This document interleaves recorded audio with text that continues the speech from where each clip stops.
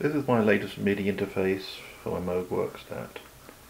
It basically takes over the keyboard logic, so the keyboard still works. Unlike the mother of all Werkstatt mods, this doesn't read the keys currently. It could, but it doesn't. So it has a 328p microcontroller, octave isolator for MIDI in, a TLO 74 quad op amp.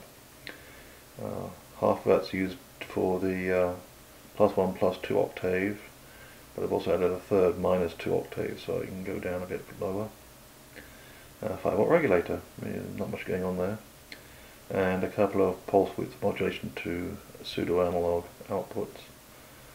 One's hooked up to pitch bend and the other's hooked up to filter cutoff. So what I have here, I have temporarily hooked up a novation circuit.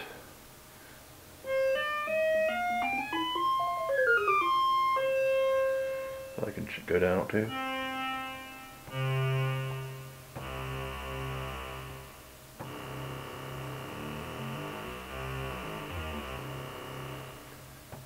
Down too many, doesn't notice. So I can play patterns.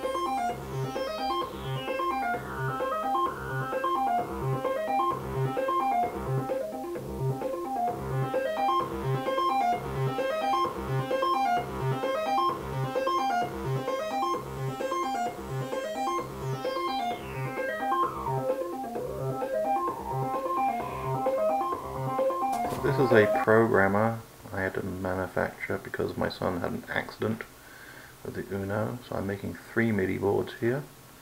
There's Paul replicating my programmer. He's can build his own circuits now. So here are the power wires for the interface. Here are the 3 interfaces. TP14 is the VCO.